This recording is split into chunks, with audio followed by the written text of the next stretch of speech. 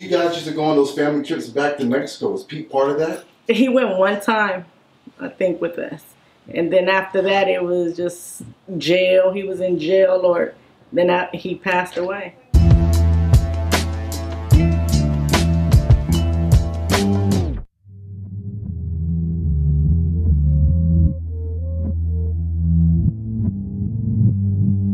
So you knew Turtle? Yeah, I did. He's come out of the house a lot? Yes. Part of one of Pete's really missions was to be quiet in the cut and listen. Mm-hmm. And then we'll get whatever was said later on from Pete. And Pete was very good at that. It just lay in the cut because he had that dark complexion, that curly hair, and you're right, they would mistake him for something other than what he was. Yes. But there's an earlier picture where there's no mistaking Pete is a Mexican. But with the 38 picture. Right. But as he, he evolved, he changed, right. And then you got to look at how he dressed and how he came across and how he spoke English. It came across just like he was from, he was from Santana and he spoke as Santana. In other words, he spoke Santana. She's probably too young to know when Pete actually officially crossed over to Santana. What year? That would be something that you would have to answer. In 1984, there's a picture, myself, Turtle, Twin, Pete, Big Bus, Gertie Montana, Scrunchy, Rat, and RC that's been shot around the world. It was taken during the BBC documentary in 1984, and we all in the picture in the back house with guns and doing our thing, and Turtle was being interviewed, and Scrunchy was there. You better watch out, guy. Everybody knows him, and Pete is sitting right there in front of you, this little kid down there, hunkered down with his 38. He was an official Santana at the time? He was official Santana. Have you seen this documentary before? Yes, I have. Has your mom and father seen this documentary before? No, but I've showed her like the little clip, like the picture. The picture, like just a still picture of it. Yeah. So one more question, Nancy. Pete, so to speak, was a gatekeeper. And when I say gatekeeper, he got to keep all the guns, he got to keep all the dope, and he kept large sums of money for Turtle, right? Was your parents ever aware that all this money and dope and guns was moving out of their home? No. Were you aware? No. Yeah. He was, that was his job. And he held it, and he was then he was good at it, He was very good at it because nobody knew where he would hide this stuff. But he can go get it at drop of a moment. When Pete passed, what's the story behind that? The story behind that? It was a drive-by. And, some enemies. I don't know if I should say who they was. I can say who they was, or no, just leave it like that? Leave it like that. Okay, well, some enemies passed by and he was sitting outside, like next door to my house. And they shot, and I believe he got, somebody else got shot out there, and then he got shot, I think. But when he tried to, like, how they shooting and he tried to throw himself, like, I think the bullet would hit him right here and it ended up, like, up here, So I guess that's from, like, trying to dive out the way the bullet still went on the right path and right there. But I just knew it was a drive-by, yeah. What year was this? 91. This is in front of the house? Or? Yes, in front of my house. Who was home at the time? My mom, my dad, sister. I wasn't home. So they came outside? Yeah, I'm assuming I wasn't there. That day that he got killed, he went to a funeral that day. Pete did? Yeah, for Mrs. Coleman, which lived across the street, Scooty and Kibo's grandmother. And he went to a funeral, and that day before I left, because, I was hanging out. I was like 15. He was next door to my house, and he was sitting there listening to music, like, because they just had got back from a funeral. And I didn't see him no more till somebody told me that he got shot. Downstairs, you showed us an obituary. And in the obituary, it says the funeral was in Hermoso Beach. So because of, I guess, they didn't want anything to happen at his funeral, like any shooting or anything. So they made his the funeral arrangements were at Rice Mortuary in Torrance, and that's the I guess the Catholic church that was affiliated with that mortuary. Did the Santana show up? Yes, they showed up. Yeah. And Mom and Pop seen this? Yes. What was the reaction to all these guys from Compton showing up to Hermosa Beach? Couldn't be no reaction. I mean, I guess they wasn't focused on that. They was, you know. But they knew everybody anyway, right? The majority of people, yeah. That was a lot of trauma that day. Yes. And how did it initially come off for your mom and dad, you know what I mean, to be witnesses to the circumstance right in front of their house, right in front of their eyes, right with, I mean, you're just right there, you know what I mean? Can you recall that? Yeah, and I still recall to this day, it hurts them. That's their only son, you know? And they had to walk out and witness their son being shot. My dad tried to get in the ambulance. They didn't let, they pushed him out of it. They didn't want to let him get in the ambulance, you know? And your mom and sisters were there as well? Yes. Let's go into, what did you think of your brother? What type of guy was he? I thought he was to me, he was like my hero, even though, like, you know, other people looked at him some kind of way. That was my brother. I mean, he'll whoop my ass and everything like a big brother do. You know, my mom tell him do this, and I just looked up to my brother.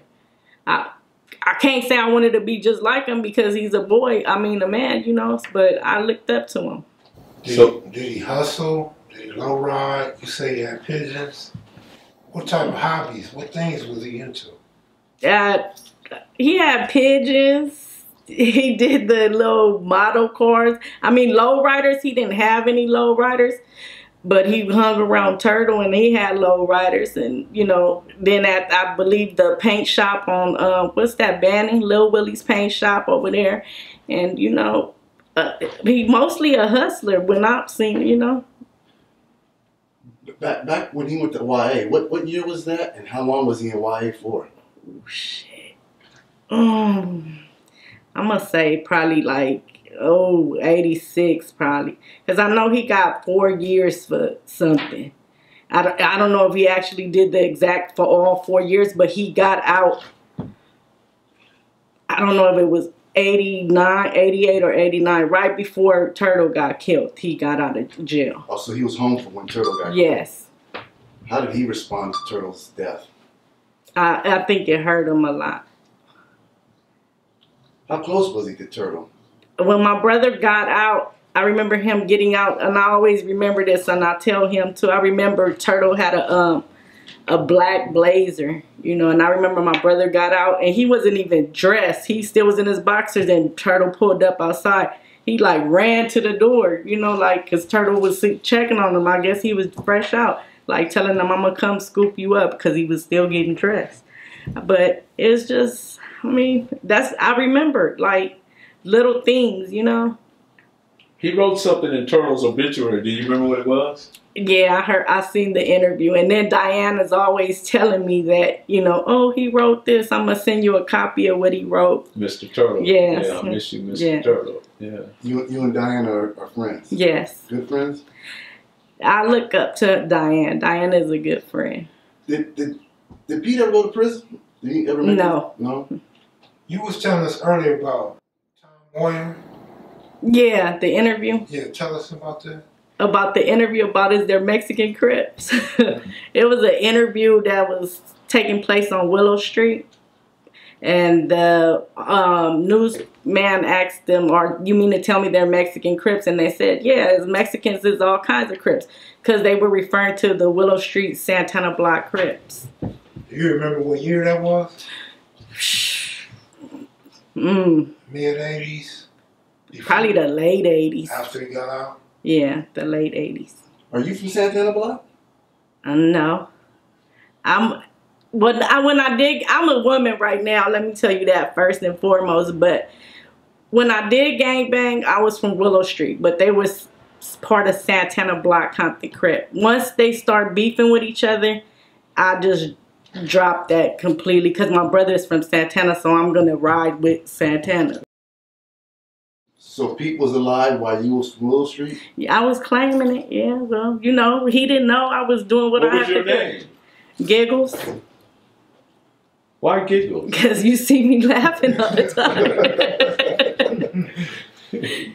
Wow, so Pete didn't try to stop baby sister from being from Willow Pete Street. used to whoop my ass when I used to try to hit them 2 blocks to go on Willow. My mama send him and he'll get out with a belt and whoop my ass in front of everybody and dare anybody to say something. He'll fight them. What made you go on Willow Street? Is because they were your age bracket? Because I had friends that was Juju sisters. They from lived on Willow, and they were his Mexican like me. So I mean, it just kind of all made sense at that time to be from a Mexican gang. So you didn't consider yourself a Crip at that time, strictly Willow Street? No, it was Crips back. The Willow Streets was from the Crips, from Juju, made the Willow Street Santana Blocc Compton Crips. So when they fell off, when Santana and Willow Street broke apart, was Pete still alive? No. So Turtle gave Pete a 6'4", right? Yes. What was Pete? To his surprise, was he surprised or was he happy? How did he take? He was happy, like it was a brand new car when he brought that car home. So what did Pete do to the car? Man, he didn't do nothing to the car. It had like the best hydraulics in the trunk. He did never get it hooked up, nothing. All he did was put beat in it and just roll that motherfucker like that. That's it. Did you ride in the 4-wheeler? Yeah, I did. Okay. So how many pigeons did Pete have? Pigeons? Yeah. There was a lot of pigeons. Yeah, rollers and... I don't even know nothing about pigeons. Okay. But he had pigeons in the back. My husband know a lot about pigeons. Who was your husband? Dracc. Dracc? Yeah, that's me, man. What's going on? Who got Pete in the pigeons? That was just a neighborhood thing, I believe, at that time. Sit next to your wife, Dracc. Don't get shot. Take a chair. That was just a neighborhood thing. Them having pigeons, raising pigeons.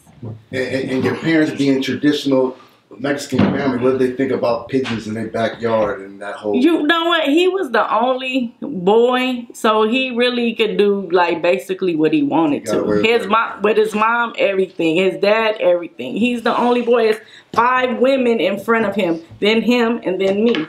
So he got away with everything. Wow. So he had a 5.0 too, right? Yes. So how did he come to that? Being that he was, you know, like a little kid, but he had all this money. He was a hustler. So how did y'all meet? I've been knowing him. What's his name? Oh, Dracc. Dracc, man. Bastard. Dracc Bastard? Where you from? I'm from Santana Blocc Compton. Okay. And how long you guys been together? We've been together since 2008. Or that's when you got married, or that's when you got... That's when we got together. Okay. Okay. But we've been knowing each other for the longest. Right. From the neighborhood. Okay. I want to dive back into your gang days when you were from Willow Street, and Santana and Willow Street broke relationships, and you said you walked away. How was that even possible, still living in the neighborhood? Because it always was Santana from the beginning.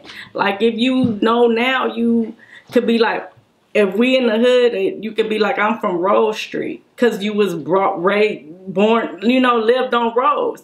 So it's not like, it wasn't like that, because Willow started as Willow and with Santana because Juju lived on Willow, you know. It just happened to be that other Mexicans that lived on Willow joined that part of the clique. It was basically like a clique from Santana, but it was Mexicans. So when you walked away, what do you mean by that? I just stopped claiming Willow, basically. What year did your family move out of Compton? And she still lives in Compton. Same street? Yes. Same house? Yes. Oh, wow. Right there. Last of the Mohicans. One of them, the last of the Mohicans. There's still a couple of families that's not a lot. There's a lot of more Mexicans that live on that street now. But Any Santanas left on that block that you grew up with? who's still on that block? Still got Kite right there. I know we still got Kite. Here's Longino. Oh yeah, that's what I was gonna say. The Longinos are still there. That's basically it. So I'm assuming your father bought that house. Yes. You know how much he bought it for in 1979? Probably cheap as hell. Huh? Right.